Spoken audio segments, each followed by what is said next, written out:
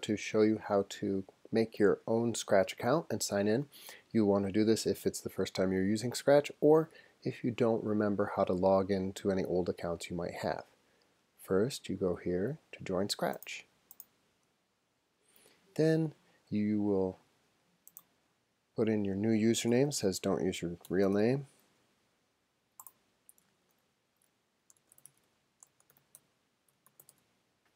Then you'll create a password.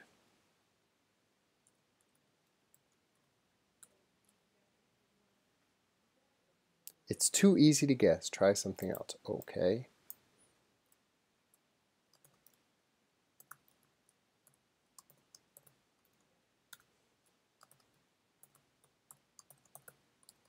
I would also, at this point, take that and email it to yourself, because a lot of people forget their password even though they think they will never forget their password. That's a pro tip. Yes, I always have Google save my passwords. It's safe, they're encrypted, and it will remember it for you as well. So, USA. You can do this. I'm an old person. I was born in 1910. You can put in whatever information you want. You can specify your gender. Email.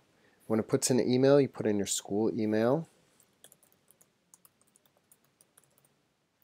You can decide if you would like to receive emails from Scratch Team about project ideas, events, and more. I already get those, so I'm fine. Create your account. And it's done. And then you can get started. You should confirm your email, or else you will not be able to share anything. So you click that, it will go to your email, and then Scratch will have sent you an email.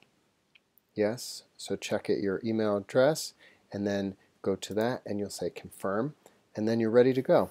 Remember, you can't share any of your projects, and our projects require sharing unless you've confirmed your email.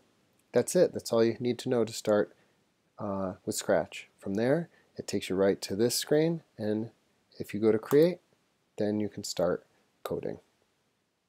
That's it.